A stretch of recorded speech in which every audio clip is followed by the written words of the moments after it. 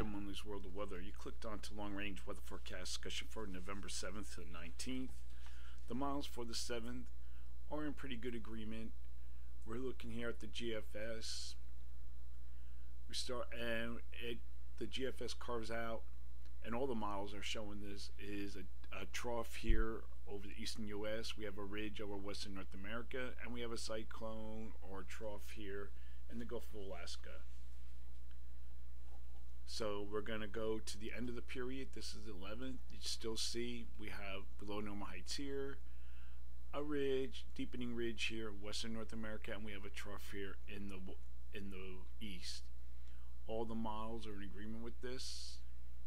Even our Canadian summers, which has always been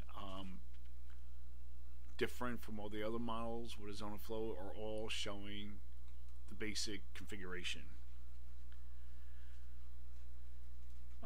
Now we're going to look at the period for November 10th to the 14th.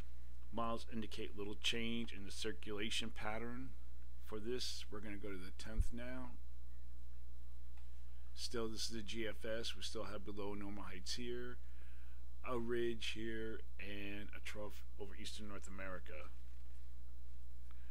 The ensembles are indicating a negative AO and positive PNA configuration, and this along with the current sea surface temperature anomalies across the Pacific Ocean and a vortex near the Aleutians. That seems likely. The expected El Nino, which will likely fall in the weak to moderate category, and warmer waters near the Pacific coast could favor a negative AO and positive PNA configuration. And if this comes true during this period, this will lead to a mild and dry west and a cold east. During this forecast period, I am forecasting above normal temperatures here, below normal temperatures for this region for precipitation, calling for below normal precipitation here, near normal elsewhere. Go look now at the period for November 15th to 19th. During this period, we see we have a positive PNA. This supports a current the ridge in the west. I'm going to go to this forecast period now. This is the 15th. We're centered on the 15th,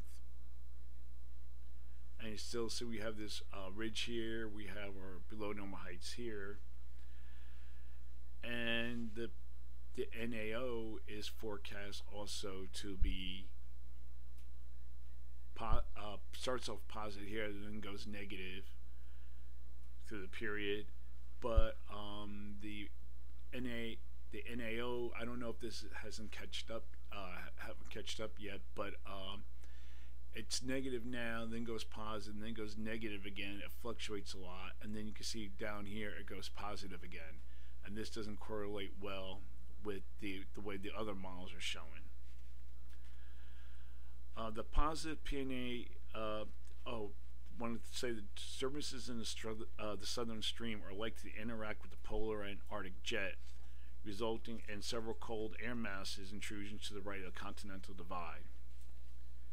So during this forecast period, I am forecasting little change in the temperature anomalies, although maybe the cold could extend further westward. I'm going to look at that again tomorrow.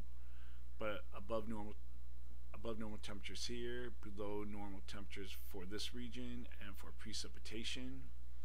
I'm calling for below normal precipitation for the west coast states and the Great Basin, and above normal precipitation for the Northeast and the northern Mid-Atlantic.